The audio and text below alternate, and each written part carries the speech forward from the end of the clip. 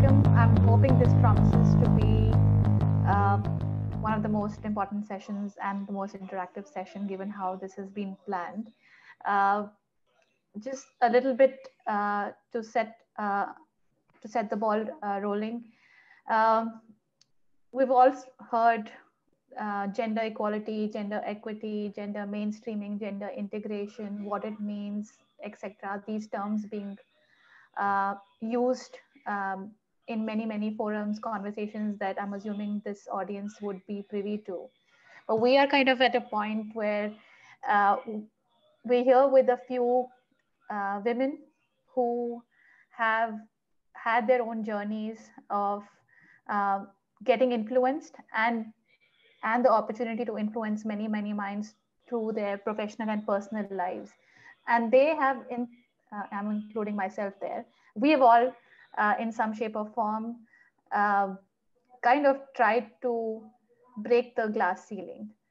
And maybe it's not broken just yet, but we have tried to do that. And what I'm hoping that we get out of this session today, as we go through the conversations across the table with each of us, to understand what each of us have done in our lives to maybe take a step forward on the gender integration work. And I'm sure personally and professionally, each of us have been affected in different ways. If fighting is a word that I'd not use, but we've had to fight certain battles on both fronts. And I'm hoping that with Anira, Megha, Neelam, and myself, we can all talk through a little bit about those small steps, those bigger leapfrogged transformative interventions on both sides that have got us where we are today.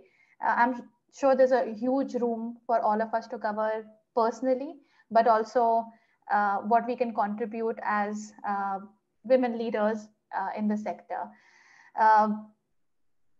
Before I hand it over to my fellow panelists, let me introduce myself. I am Sakshi Gudwani. I am a senior program officer with the Bill and Melinda Gates Foundation. And even though I work for their sanitation program, I'm hoping and I aspire to be a gender champion in the world and try to make some kind of impact for us to get women at least equal opportunities, if not more, in the world. So with that, let me hand it to Neera to introduce herself first. Great, thanks Sakshi. Hi everyone, I'm Neera. I'm one of the founders of Dasra and I'm really looking forward to this panel. I must admit I am most excited that this is happening between Neelam, Megha and Sakshi, so I hope you all enjoy and you engage. It's an important topic that I feel it's been quite late in my life that I've leaned in to lend voice to this, so I think there's a collective responsibility we all have, so thank you for attending this. Is the first step. I will tag Megha. Okay, hey everyone, are you able to hear me all right? Great.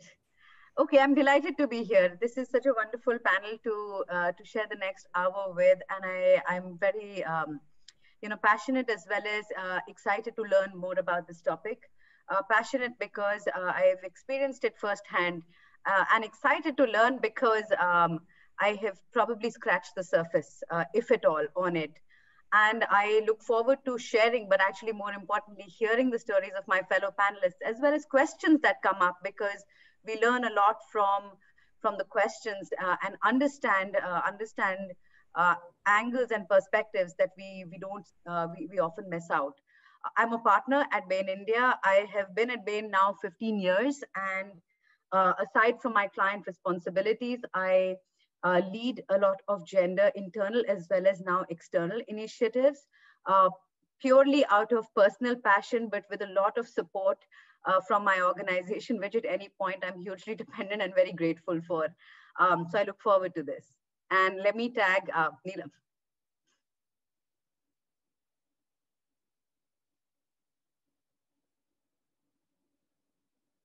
Did we lose Neelam? Maybe.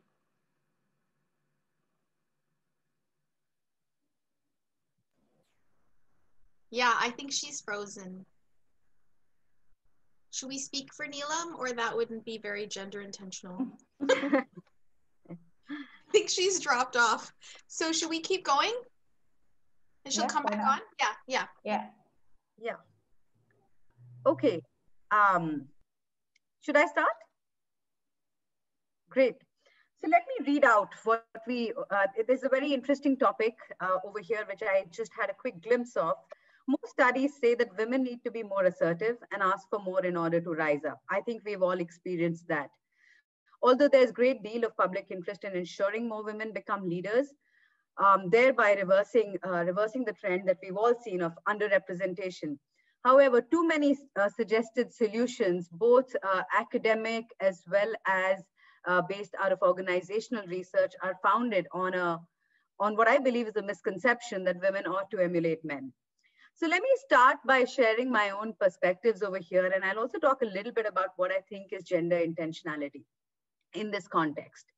So the fundamental belief from an organizational perspective of looking for greater representation, underlying the quest for greater representation of women is a strong underlying belief that there is merit. There is merit not just at a societal, at an individual level, but at an organizational level of infusing and on a sustained basis a diversity of thought, a diversity of experiences in how organizations and its day-to-day interactions are run. Now, when we look at that as the goal and not as women's representation on just the surface of it, we realize that getting that diversity getting that diversity of thought and of experiences is actually just not possible if we don't bring in the perspective and don't account for the styles, the thought processes of about 50% of the population. Now, yet, what we see very often is there is a belief, there is a recognition of the benefits of having greater representation. What we all often struggle with is yet the styles, the styles that are upheld, and by in great part by some of us are often seen to be more common amongst men. In my own experience, the reason for that is just math, right? The systems that are in play today, the perspectives that are in play today have been designed in a setup which, for whatever contextual reason, was largely comprised of a homogeneous group, was largely comprised of men. A lot of organizations today work on feedback. Our sales are driven by customers. And guess what those populations look like? Those populations are also today and have historically have been more men than women. And as a result of that, that comes in the way of even great intentions and great belief in the merit of having more women represented. In my own experience, I've been very fortunate that many years back, I was asked by a mentor. I was actually told by a mentor who currently also heads Bain India in a very casual lunch that, look, I see you as a partner. That was the first time that's the first time I thought of myself as someone who would actually could even envision rising to leadership. Not because I didn't think I was capable of it, but mostly I just didn't see myself there. But I realized someone saw me there. And I realized that through that journey, a lot of people who spoke to me encouraged me, pointed out, even as I was talking about development and how I can be better, they encouraged me to focus and build upon strengths that were unique to myself. I think they resisted the temptation to point me towards characteristics which they recognized may not be authentic for me. In some senses due to my gender, but perhaps for other reasons as well. And I believe that, my own experience was more positive than not in terms of being allowed to build my own style, to celebrate my own style. To be clear, there were day-to-day nuisances, right? And there still are day-to-day nuisances where you're in conversations where the loudest voice, which is often not the woman's voice, wins. Or, there are situations where success in that particular situation requires behaviors or actions which are not in harmony with some personal choices I've made. And some of those personal choices are very much emanating from the fact that I'm a woman. So, to me, from an organizational perspective, I do believe this is a misconception. It's really hard to break. and how to break it is actually what we're talking about in this session, which is through gender intentionality, which is really, to me, three things. One, truly having a true belief in the merit of better gender representation.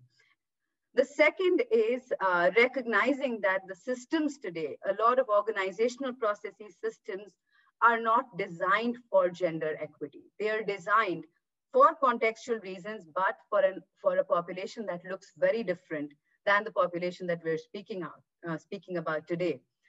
And then third, acting with conviction, right? And when I say acting with conviction, I do want to call out that there are everyday dilemmas in the organization today, which around gender intentionality, which is what is true for the larger part of the population, of the women's population. Is that true for every woman? Are we talking about equality or the fact that women may be equal but not identical? And sometimes not getting bogged down in those details is also very, very important in following through on gender intentionality. So that's my perspective. Neera, I'd love to hear yours, especially as how you see it. And, if you do see this, what are the kind of characteristics or behaviors that you believe tend to be harder and tend to be more common as expectations from women, but are not necessarily authentic to women? Yeah, thanks. Thanks, Megan. And I guess if I were to, relook at that statement that, you posted up ahead, there were a couple of highlights, right? Do we need to be more assertive? How do women, take on more leadership role? And should we be sort of emulating men? I think that perhaps it's worth declaring that a lot of the perspective I want to share isn't a broad perspective, right? And there's a lot of things that play into gender, and it's not just about gender. It's also the intersectionality of class, of caste, of economic status. And so I suppose my perspective comes very much with, it perhaps is narrow, but it might be a little bit worthwhile to call out, mainly because my life has been quite a lot about fighting this and being part of, not fighting, actually being part of a dominant gender, in which case has been male, right? So I studied math. I grew up with a bunch of engineers, women engineers, who all said, it's about being in these male dominated professions and environment. That is success. So I think a lot of our parents and what we are exposed to in our early days, you cannot underestimate how much that shapes us. So that led to, my studying math and going into investment banking, working at Morgan Stanley, a very male dominated, then going to Harvard Business School, I would say, again, fairly, male dominated, and then sort of a point of pivot where, I came and joined Dasra, and very much now sort of in the development sector. And so I do think it's worthwhile differentiating, between three things, if I may say. One is, how do you look at your inner characteristics? Because it's less about, are you biologically a man or a woman? It's, are you exhibiting masculine characteristics or feminine characteristics?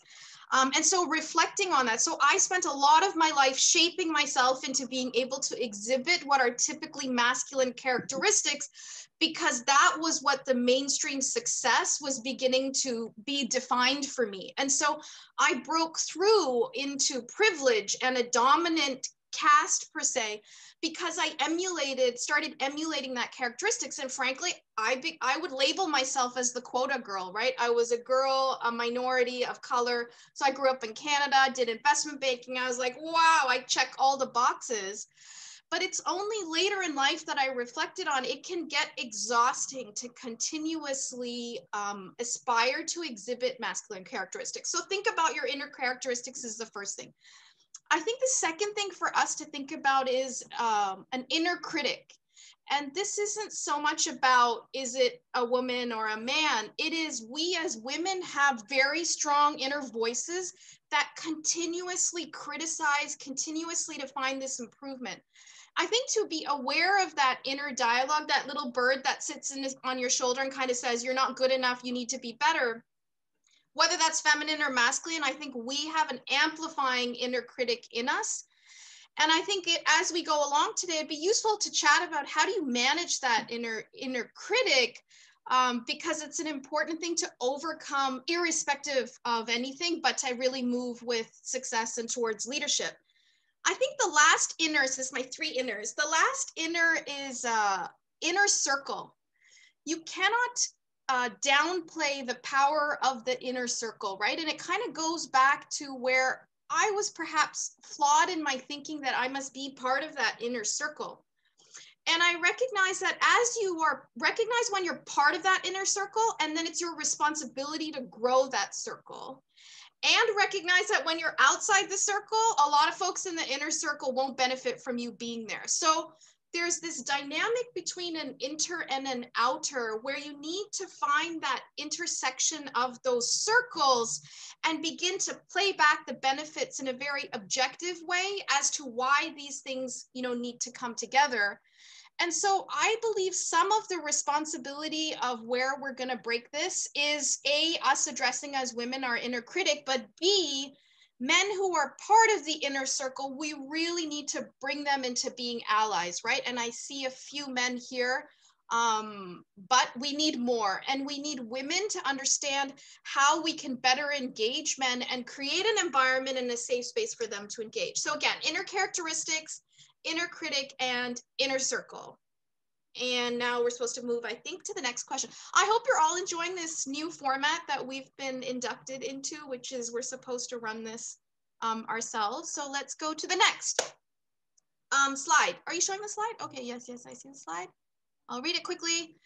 So, recent examples from some companies with leadership development only for women employees in a bid to improve their pipeline of women leader has proven to be controversial, with some women saying it's discriminatory and further notion that women need that extra hand holding.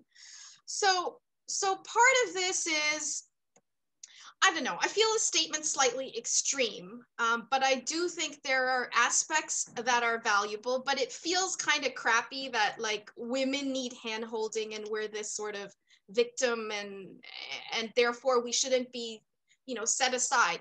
I think there's a careful balance here. I actually believe there are benefits of coming together as women. And I think a lot of my life, I tried to push that away because I didn't want to be seen as, oh, now I'm part of, those women that are trying to be different. But perhaps it's old age or being a little more confident, but you cannot underestimate coming together as women and addressing particular issues that we face because of our gender, and therefore finding solutions and being inclusive of others, I think is really important. Let me give you an example. I think there's something unspoken about the motherhood penalty, if I may say. And yes, of course, women have choices, fertility choices, and maybe you decide not to, but a lot of us probably don't think about it a whole lot and end up having kids, to be very frank. And there's a motherhood penalty which we don't address, whether it's in the workplace institutionally or you don't address in your family and in society. And we cannot underestimate, all of us as Indians are plagued by patriarchy. So there's something that plays into the motherhood penalty plus this patriarchy that when you band together as a tribe to address it, not to be exclusive, I do think there is value in that. And I'm happy to chat a bit about that because I was just looking and researching the motherhood penalty. Something happens in our 20s and 30s, right? So it's about this leadership development. In our 20s and 30s, we suffer a pretty significant penalty, maybe because that's when we're most fertile, or I don't know. And then what happens is that penalty and gap starts to close by our 40s and 50s. So there's something in the age group between 20, 30s, 40s, and 50s that as a group of women and as institutions, we need to be better at addressing. So whether it's how do you get women back in, there's something interesting in the motherhood penalty that after you've had a baby, it's probably better not to go back to your same place. You could be more senior in another place. So there's certain biases within this that we have to break down. But I think I'm probably going over time. So I will stop here on this question and I will tag it off to my dearest Sakshi. Thank you, Neera. Well, while you talk about motherhood penalty, which I haven't experienced nor shall I, because I feel it's a penalty in some shape or form, and I'm going to say it out there personally for me. So, but, like you spoke about women coming together, we don't see that enough. We don't see that. We don't see the same concept of a sisterhood that we see of a brotherhood, and that happens in both personal and professional lives. There's something called the bro code that is equivalent in both of our professional personal journeys. What hurts me the most, as in I have been conditioned and have evolved my own thinking around gender integration. Yes, men have to be allies, but what hurts me the most when women are not. And that's something I'm unable to let go of, because I feel that you've kind of had that shared context. You've gone through your journeys of having to find it difficult to reach the point that you have. Then why aren't you as empathetic? Why aren't you kind of leaving a better world for the other women out there? And we see that often. When you said, Neera, the thing about trying to emulate certain characteristics, and what also Megha referred to, and eventually getting into the inner circle because you're one of those diverse people. Women are the ones who kind of then close that door for other women, and because you're there, you've got the power, you're that one diverse voice on the table, and then it works in your favor because you'll get to move to higher, you reach higher positions in the professional space, and then you close the door because then it's done. And also for people inside the room, they've checked their box because now you're kind of a little bit more diverse where you were. But then when the ecosystem comes together around helping all women get uplifted, etc., and I'm okay if you use the word hand-holding there. Men have had hand-holding from the very beginning. The organizations are designed for men to succeed in their culture, even in their office spaces, when the air conditioning is at a point, because you're going to come into your suits and we're the ones who are shivering, etc. And there are many, many more examples. The cars are designed in a way, even the dummy they use is akin to a male body type, which is actually a biological feature and not something which is a characteristic for women. So there's so many of these examples. The world has been designed and to give that hand-holding support to men. So why be ashamed for if we need that hand-holding support, and whatever we're asking for is actually very, very minimal to what they've been kind of served on a platter. And we start from the sisterhood kind of thing as well. And that's where I feel that women need to come together. And I'm not saying don't be meritocratic, but be empathetic and don't close those doors. And actually talk about your experiences where you wish you would have navigated this better if I had this, and be this for that next woman where you see that they're capable. So that's where I would say that we should not be ashamed of asking for that extra thing, given what everyone else before us has kind of gotten as well. And that brings me to the next question that's up on the slide as well. I'm just going to read it out. Research shows that female leaders experience imposter syndrome to a higher degree than their male counterparts. This can have a lasting impact on their careers, mental health, and confidence in overcoming challenges in the workplace. I am a victim of this imposter syndrome. I'm going to say it out loud because I also had to read up. Neera, you and I were chatting about it. Someone told me what an imposter syndrome is about. And what you said is your inner critic is kind of that as well. Coming to office every day thinking, will I survive? Do people think I'm intelligent enough? I'm smart enough? Damn, I have the pedigree. I have an IM degree. I have an engineering degree. I have probably went into, and Megha and I can have a separate debate. I went to one of the better consulting firms. I'm not going to say best. I went to BCG. Possible.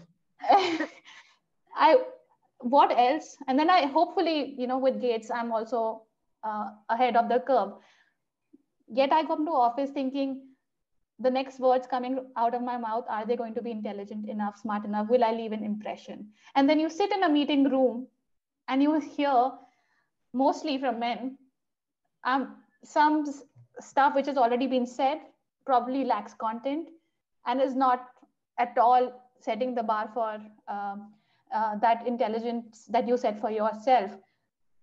But they're saying it, and I'm not. My voice is tempered down, not because of necessarily how everyone sees me, but for my own inner voice and my inner critic that comes out. And here's what I see, what helped me.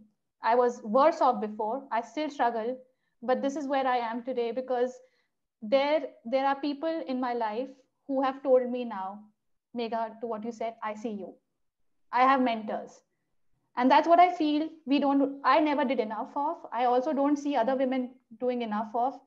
And that's my big recommendation.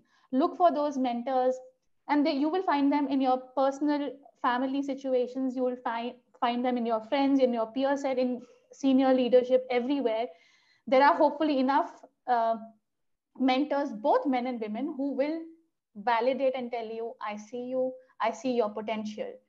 And don't let compliments be they come so easy, and we say, oh, let me be modest about it, and oh, okay, I got some recognition and not talk about it. Let me not talk about my promotion. Let me not talk about my salary.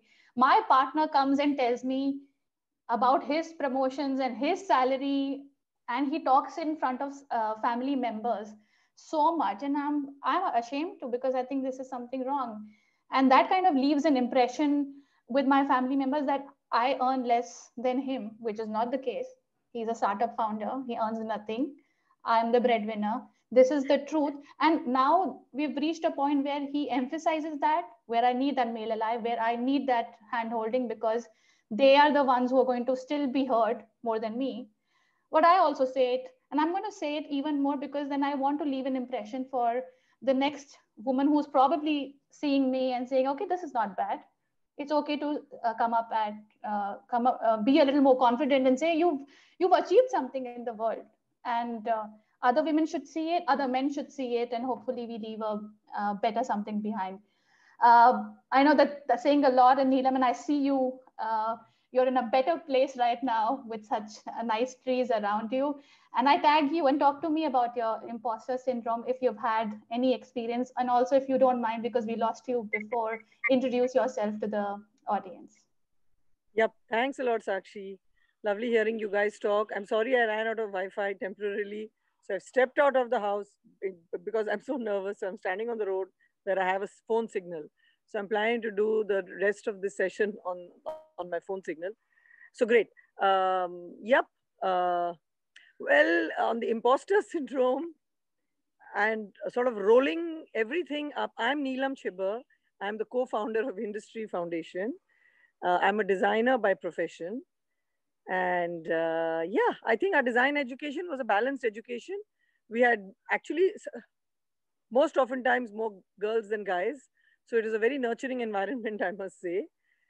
But I did industrial design, product design, not because I felt I had to prove myself. It's just because I wanted to. Yeah. So I think that way, to me, what's very strongly emerging from this conversation, and I also, before I sign off, I'd like to even show the lens of the women we work with, because we do a lot of gender empowerment work, frankly, right? And I will talk about imposter syndrome from my side. And I'll also talk about it from women who are who need desperate handholding, frankly. Because like someone pointed out, we are a very patriarchal, extremely feudal society, right? We guys are blessed. All of us urban, well-educated. We are deeply blessed. We have our issues. And I think it's super critical that we surge ahead. Like Neera said, I've never been a gender person. I am now recognizing some of it. And coming back to also the example of where is this natural? How is this going to be a natural fit for society? I want to cover that too, all in my 2.5 minutes. So I will try to be very fast about all of this. But coming back to the main topic, which is imposter syndrome. Well, I think I just bludgeoned myself into not feeling any imposter syndrome, frankly, which has had a very negative impact, let me tell you. Yeah. I speak very loudly. Someone just said, someone speaks louder than you. Well, I speak so loudly. My husband is like constantly saying, go down, go down. So these are all the reactions that we have. So I am an entrepreneur. I'm a leader of a pretty large organization. But over the years, I have tried to analyze why I speak loudly. Right? Because as a child, I was not heard enough because I was a girl, right? I had a brother. So maybe I just had to speak louder to my mom to get her to understand what I wanted. So I just have, luckily or miraculously, the personality which makes everybody else around me suffer. But I have never, I think, allowed myself. Maybe that's why I've gotten to where I have, right? Uh, on the imposter syndrome, I have felt something a lot when I have gone globally within India because I run my own enterprise. So no one can say anything to me. So I do not feel that way in my own work that I do. But when I have traveled globally, when I have gone fundraising globally, I have really felt the huge white male bias. And here again, I have felt A, you're Asian, B, you've got white hair, right? There is also a very big thing around age for women. There is this great golden ceiling somewhere around age, I think. And the fact that I refuse to dye my hair. I mean, I'm sure I would raise far more money if I dyed my hair, but I refuse to do it, right? So to me, my personal, I am not plagued by too many feelings of being an imposter. I and I believe I'm hiding it, to be very frank. I believe it's sort of hidden and I have to go in and analyze it. But I haven't done that as yet. And therefore, I really appreciate all the others on the panel today who have actually gone in and have recognized it, right? And because they are working in very large organizations and they have emerged from very competitive MBA schools and things like that, where I can imagine, well, not imagine, it must have been incredibly tough, right? Now, on the, where is a woman and where is the more feminine force, a natural feminine force, which even males have, right? And I really appreciated what Neera pointed out. It's about the yin and the yang. It's about the male and female forces, right? Energies which actually create a balance in society, in the world, right? I love, industry launched, we didn't launch, it happened, a collaborative called Creative Dignity. I have seen that women have a natural tendency to collaborate. Very, very, very natural tendency to collaborate. And I've gone in and analyzed it. And I've analyzed it to the fact that maybe it's all like pop psychology, obviously, that the male over the years had to fight off the animals and all his testosterone. I don't know, I'm using all the wrong pronunciations, but whatever it is. So they are kind of primed, maybe more of the alpha males, not today's modern day cooperative males. There are very, very collaborative males around now, right? But around being individuals and around striving ahead alone, right? Then there's another piece of pop psychology. I see the slide, just give me a last second. I picked up that men work in packs. Women work alone, actually, but they don't work in packs. They work alone, but they work collaboratively. So this is a huge asset, which as the world moves into a far more collaborative framework, you're going to see that female forces are going to really rise and take over the world. I strongly believe that. Coming down to the message that's popped up, which I'm going to read without my specs, so pardon me. Gender equality is about much more than just seats at the table. Research shows that the gender parity gaps will be closed only with the understanding and support of both men and women. However, many men do not know how to be true allies to the women in their lives, colleagues, partners, family, friends, and acquaintances. Right. So I completely agree with Sakshi. I really believe that women should actively look for allies. We should actively look at being promoted. And males are the best allies. So we work a lot with IKEA. And obviously, the other point also very well taken on why are women not more natural allies, right? And to that, I think the fact was that women actually work alone. They don't work in packs, right? But women work collaboratively together.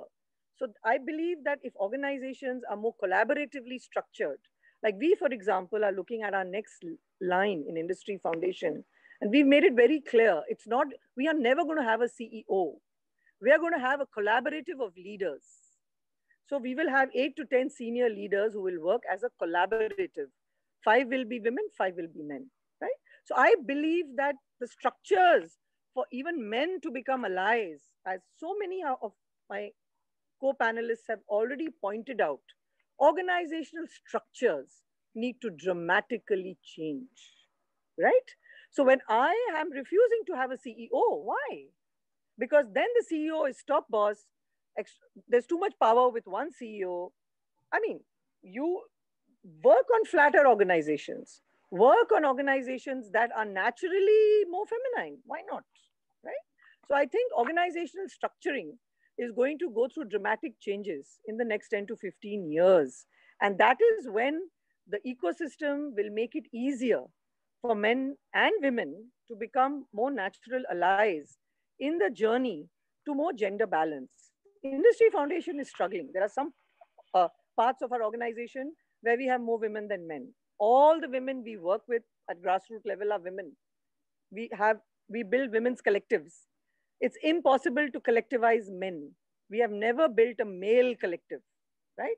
So they're all women. So, but when it comes to having the professional managers handhold the women, it's very tough for us at village level to get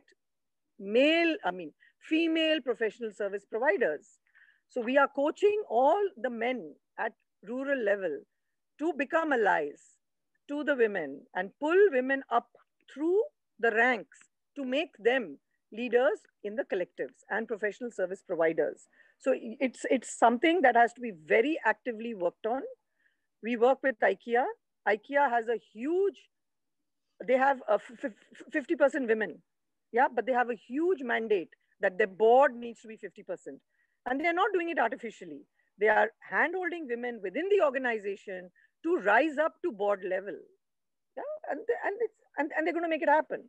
So I think that there has to be very active programs to help men become allies and even maybe women become allies. And I'll pass it on now to Megha. Yeah. Thank you. Neelam, those are two such phenomenal examples. One is of, how you guys are really changing structures, right? Because the structures have to be redesigned. And then I love the idea of IKEA because I feel like, I'm very afraid of the 33% number. I feel like, 33% or 28 to 33% are generally considered good goals. And a part of me, the stubborn part of me just hates that number. I find it too low. I find it just too low a number to aspire to when I see 30, we've got 30% in our leadership team. It's a good place to start, but I don't think it's a good goal to have. I think the goals need to be a lot more ambitious. In terms of allies, I'll talk a little bit about my own experiences, and Sakshi, you referred to this. I think male and female allies are both key. I think going it alone is stressful. It's difficult. It's not fun, to be honest, right? Because we tend to solve so much ourselves, whereas I've seen the real masters of the craft actually spread it across. They get more ideas in. They're able to diffuse the stress across more people. It's just in all ways looks better, right? Female allies are, I'll talk a little bit about female allies too.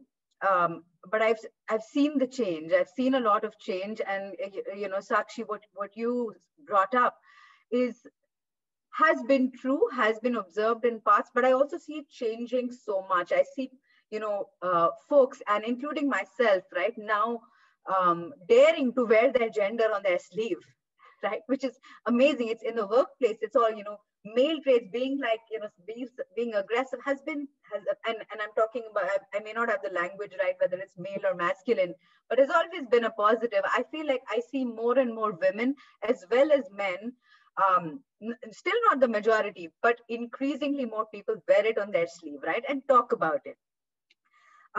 So hopefully we'll see a change there. In terms of male allies, I really struggle with this one. I think they're absolutely essential. The first one is, I think it begins at home. To me, and my husband, as Sakshi called out, is a very direct target for all of this, right? It's like all my intensive gender coaching is practiced, and all the results are first observed on my husband, and he's played ball, and mostly because he had no choice to, but hopefully also because he wants to do the right thing. But I do think it really begins at home, not because of his allyship to me, but I have seen him change as a professional with the women and men he works with. And I think that is key. And he has brought that up to me. He has started to see things. He started to observe things in his teams, which I have not seen. And maybe he brings them up to me because he's my husband, but I like to believe that it's more than just that, right?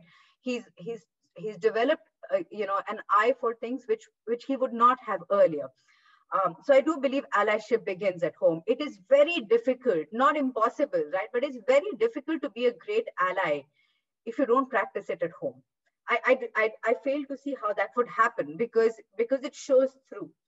I think the other part of being a good ally, of being a powerful male ally, and this is to the men, I know that there aren't very many but on this call, but hopefully the women can also talk to the men. I think a very important part of being a male ally is to really understand that you do not know. I'm not saying that as a negative, right? It is eye-opening to start seeing things from another person's perspective. For me, a mini breakthrough happened when I had to take on the leadership of what we call Women at Bain. And, we used to do a lot of good things, but I said, let me start by actually bearing it all to the leadership team. It was amazing. And it was encouraging, the number of men who came up to me and said, we didn't know. And I'm like, and you're going to have to try harder to understand. Don't leave it. I gave you a break. I shared it with you, but in order for you to be a good ally, you're going to have to first know that you don't know, and you're going to have to make the effort to understand. And that effort won't come with, hey, you're a woman, tell me your challenges. No, it is going to be by understanding patterns, taking out patterns, what is different, really developing an eye for it, which is helped when you see it at home. But if it's not done at home, you'll have to make the extra effort. But I can tell you, it goes a long way.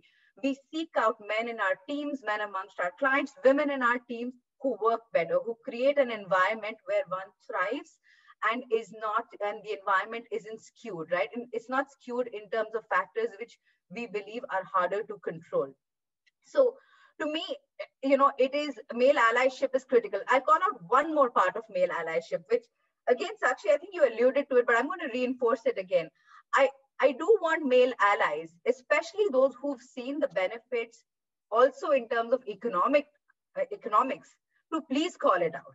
Every time my husband, and I'm going to share a personal example, every time my husband very often he's seen as poor chap, he has to do so much at home. And I'm like, no, he is so lucky. He's so lucky because he only has to bring in half the income at home.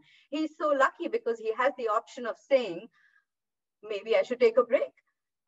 So I really believe women and men who are in that position, right? And again, I'm not judging that position because there are many contextual factors, but if you found yourself to be fortunate enough in that position, please talk about not just the societal health and education outcomes, but please talk about the financial outcomes as well. At every level, those matter, and those can be a big game changer here as well. So I don't know if I'm to tag anybody here, but so I have another topic to cover, and I'm going to do what I call a shameless plug, which is I'm the source of this statement. So we did some recent research at Bain, where amongst women entrepreneurs we looked at the impact of COVID-19. And this is not just true of entrepreneurs, but what we did see, and I don't think this is any surprise, that there has been disproportionate impact on women. When we look at the larger numbers, there has been increased unemployment, at-home responsibilities, as well as social injustices such as increase in domestic violence. Now, I'm going to share my own thoughts on this because this is an excerpt from what we wrote, but I do want to call out that all of this has been backed by research not done by us, by other folks. So it's very, and intuitively, we know this resonates. But I do want to call out that I personally, and through our interviews with about over 300 entrepreneurs, believe that it's not all doom and gloom. It has been an undeniably hard time. But I do believe there are two big changes that have happened, which maybe my glass half full self wants to amplify.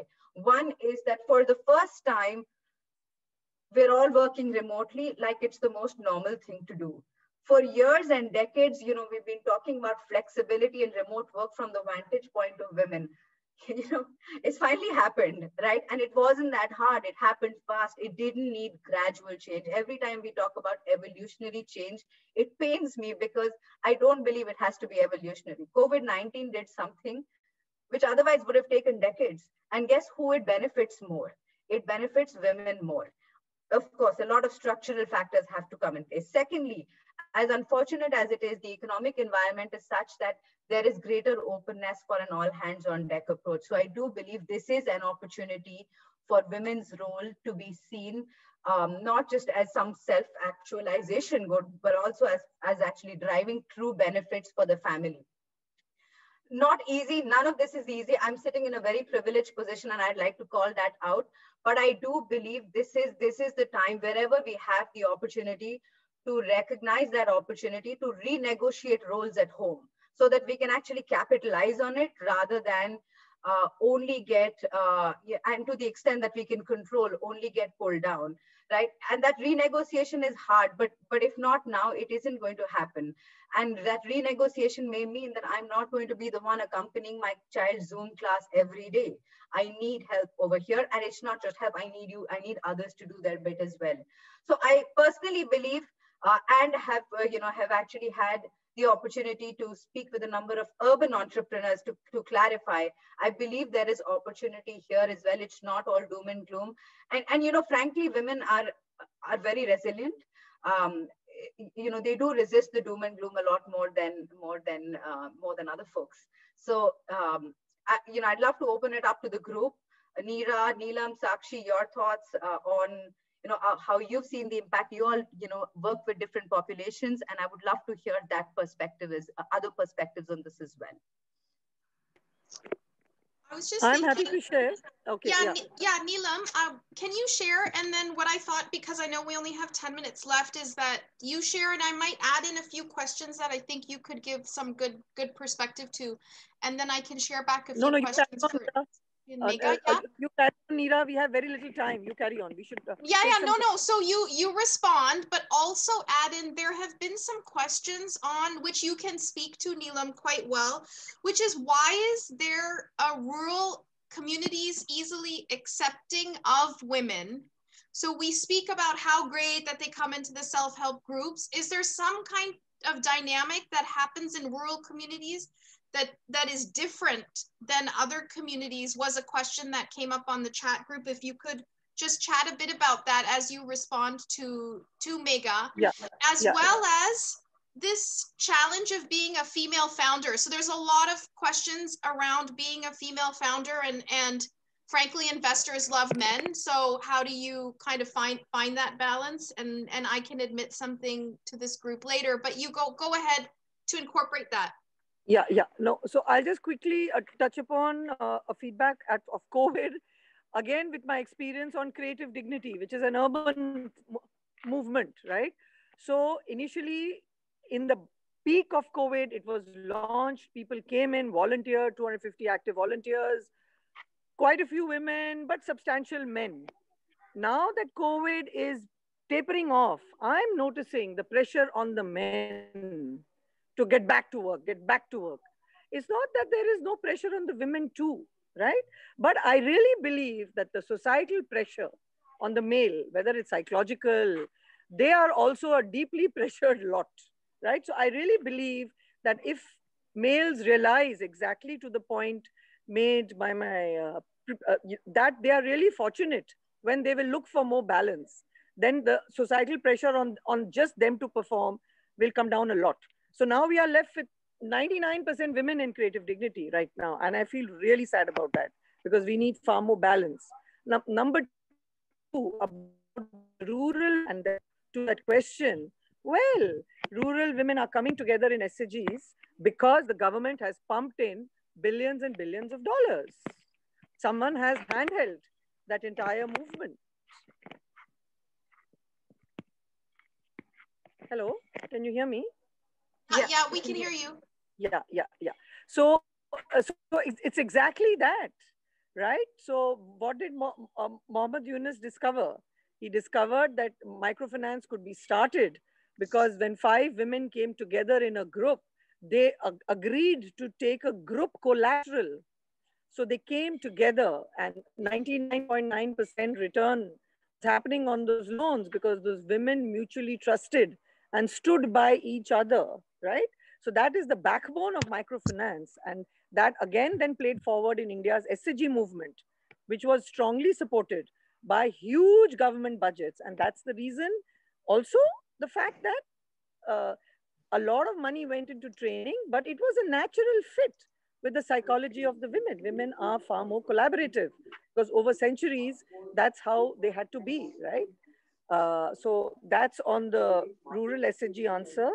And on being a co-founder, on being a founder, co-founder, I agree. I completely agree. It's tough being a female founder. I keep telling both my sons, hello, come in. You're young, you're men, and you are from a US university, neither of which I was when I started fundraising. And I said, you will raise bucket loads of cash, right? So there is an issue here. We know it. And I don't have an answer for this, except for the fact that I believe the future is going to be in far more female organization driven models, which I think investors will start seeing solutions in. Right now, I'm a great proponent for collaborative growth models. They need far less investment, so and they grow far faster. The kind of work Creative Dignity did in 6 months as a collaborative, I would have had to. I would have spent 1.5 years raising $1 million to do it. Right. So these are the kinds of case studies that need to be put out there. Great. That's it. I'll stop here. Yeah, thanks, Neelam. Sakshi, I'm just going to ask you to take a bundle of these questions. Earlier, we had heard from a few folks, like, how do you stand up for, recognize, tackle some of the boardroom dynamic? The meeting dynamic was one question.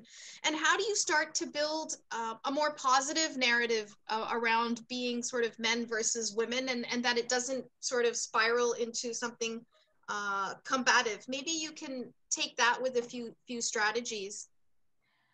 Thanks, Neera. I'm going to talk a little bit about this in terms of my personal experience. I think for me, what helped really, sorry, I'm just getting some random notifications. What helped, I have not been in many boardroom conversations, let me say it, but I've been in enough conversations which have senior leadership around where these dynamics play. A couple of things that I've tried out and helps me and people who are speaking up at that point of time. If there's a woman who's made a valid point, again, merit takes precedence over everything. So if you've got content right, they've made a point, and I can see that there's a dynamic playing in the room where her voice is being drowned. I'm going to just say the same thing. And like you said, Megha, I'm going to re-emphasize this point that I'm going to give you that credit. I'm going to make that point again. And without really offending other people around and say that, oh, okay, you let her voice drown out, etc. I'm just going to keep validating, saying those things, reinforcing those things, which I think are right and relevant. And hopefully that gives my fellow colleague more confidence to speak up and continue to make that point. So that's something that is not offensive, and hopefully it makes the point across. Second, personally, when you're speaking up, just do it. And I'm hoping there's enough backing you will find around to make your point, even if you feel that imposter syndrome coming in. Unless we make that switch in our own minds, it's not going to happen. Nobody's going to serve a lot of stuff on platter to us, no matter how many systems and structures we put in place.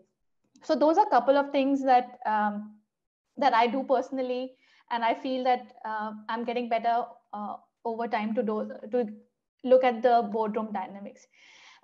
In terms of not making a men versus women,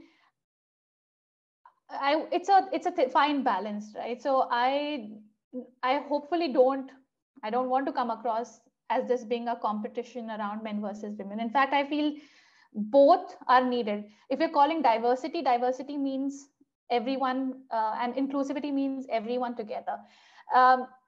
What helps in these situations for me, I'm just going to use examples where I've seen men as allies. What Megha said about her husband, how he's kind of been the guinea pig. I have the same situation at home. So I'm going to use things around saying, oh, my husband cooked a great meal. He loves to cook. I'm going to break that myth, stereotype that I am the person who's the chef in the house. I'm not. But it's a nice way for me to say to my aunts and uncles who've had those stereotypes forever, to say that he's going to cook, he's going to make the chai, he's going to come and serve when people are home, and it's totally okay, without really and I use the same analogy, bang on, Megha, unless things start at home, nothing will happen at the professional front as well.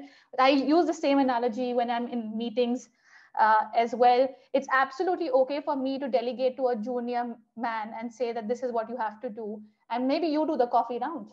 Why not? So I'm never going to go and point, at least intentionally, ever say I choose a woman versus a man there. I don't know if that helps.